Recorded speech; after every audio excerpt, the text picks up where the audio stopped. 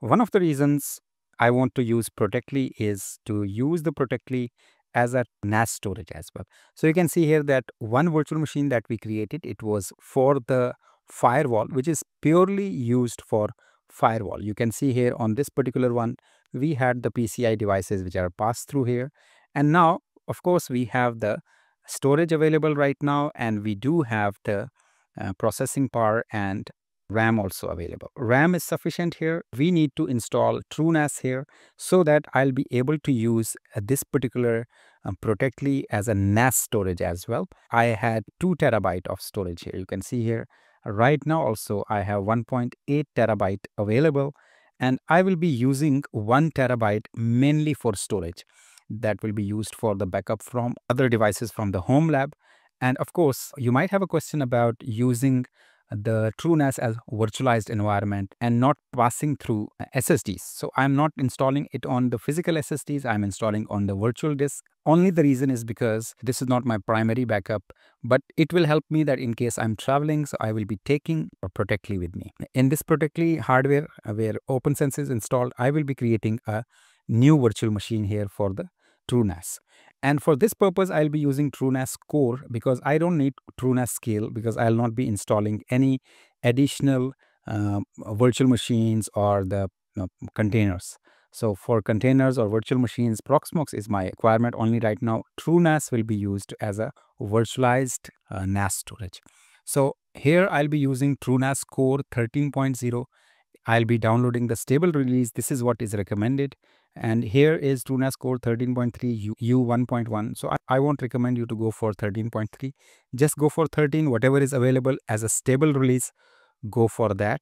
And this one is supported version. You can see here 13.3 is unsupported. So if you want to use for production use, you go for it. So I have already downloaded the stable release. So I'll be first of all going here and I will upload the ISO image here into the Proxmox.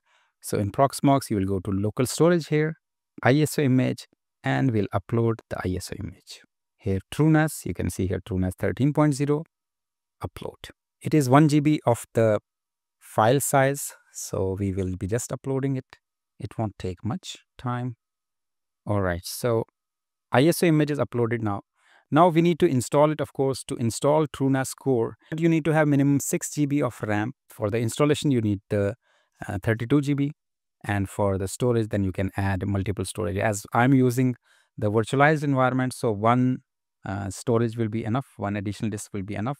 So we'll be going here to Protectli. I'll create the virtual machine here, and I'll give it a name, TrueNAS. And default resource pool will be using, and here CD and DVD I'll be choosing from the list, which is TrueNAS, and click next.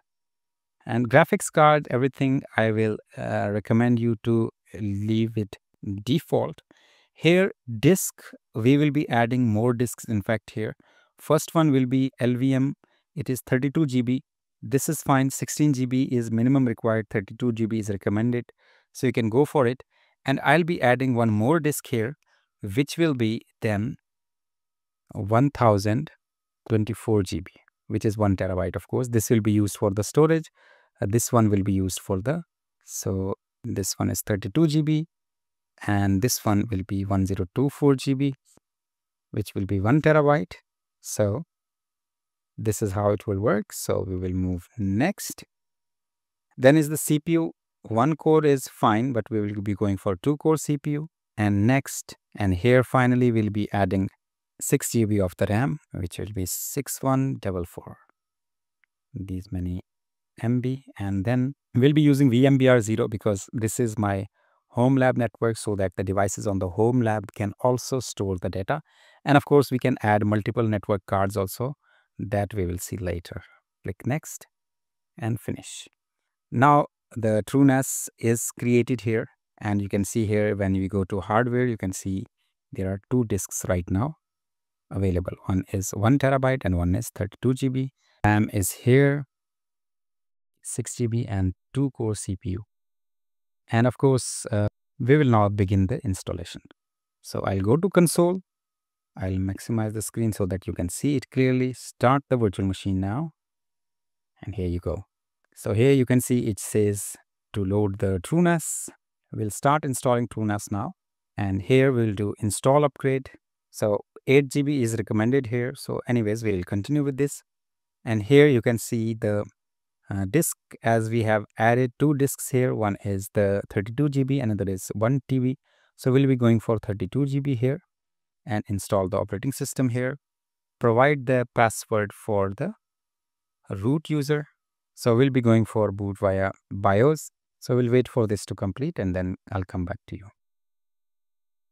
Here you can see that TrueNAS has been installed. So we'll just press enter and we will shut down the system now. It will ask you whether you want to install upgrade. Of course, we have already installed. So we'll shut down this now. And once it is down, then we will just remove the installation media. So I'll go back here to the hardware, and from hardware I'll remove the installation media, which is CT/DVD. But make sure you never remove these drives from here because these are of course your storage. Now we will go back here because I want this to turn on automatically, and here also I will increase the RAM, which will be 8 GB, which will be 8192 MB. As 8 GB is recommended, so we will be going for it. 8 GB RAM, and as you can see we have 16 GB total available. Of course, still I have 8 GB available. It's fine.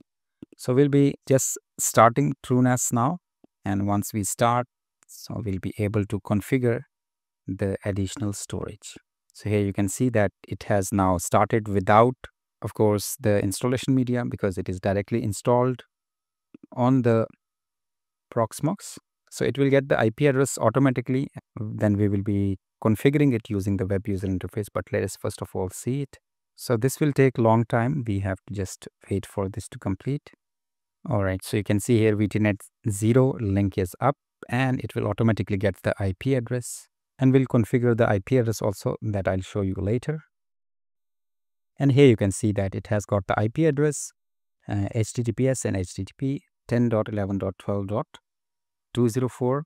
Of course, you can do various configurations from here, but now our TrueNAS is ready and we can start configuring it using the web user interface 10.11.12.204. Of course, DHCP has provided the IP address. Enter. And here we'll be entering the user ID, root, and the password that you had set up, and we are done with it. Now you can see that 7.9 GB is the total RAM, and out of this 6 GB is still available.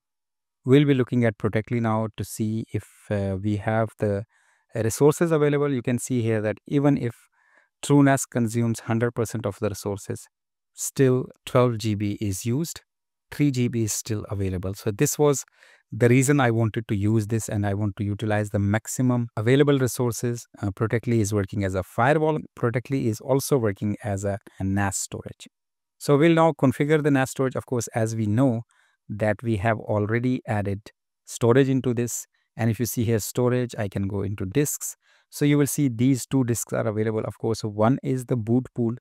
Another is available for the storage. We will be simply going into storage and we'll be clicking on pool, and we'll be creating our first storage pool by using this disk. So I'll click on add, and the moment you click on add, it will say you to create a new pool. I will create a new pool. Now it will ask me that what type of disks you want to choose. Of course, it gives you a warning that it is recommended to use the serial number for the disk because this is not a physical disk. So that's why.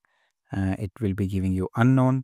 It is fine. We'll be giving it a name, Protectli NAS. So down here, we will be clicking. So here we'll be using Protectli. So if you see here, suggested layout. So this is the layout, dev data here, 1 TB. I'll force this. It will of course give a warning that all the data will be lost. Yes, we want to continue with this. And here we go. So here we can see that our file system is ready. Our 1 terabyte of the storage is available inside the storage pool. If I go into storage pool, you can see here, this is the first pool which is created. So I can now start using this by sharing this as a directory. So I can go here to Windows share. I can add a Windows share and I can choose from the mount path Protectli. You can see here mount path Protectli is added because this Protectli was created as a storage pool and that storage pool is named as Protectli. So this was about installing TrueNAS on Protectli, and on Protectli we installed the Proxmox, and then we have installed TrueNAS. So now this Protectli is working as the storage device also, and it is also working as the firewall device. I will be taking the backup of the virtual machines from the other Proxmox servers to this particular one as a backup. So let us continue to next video now.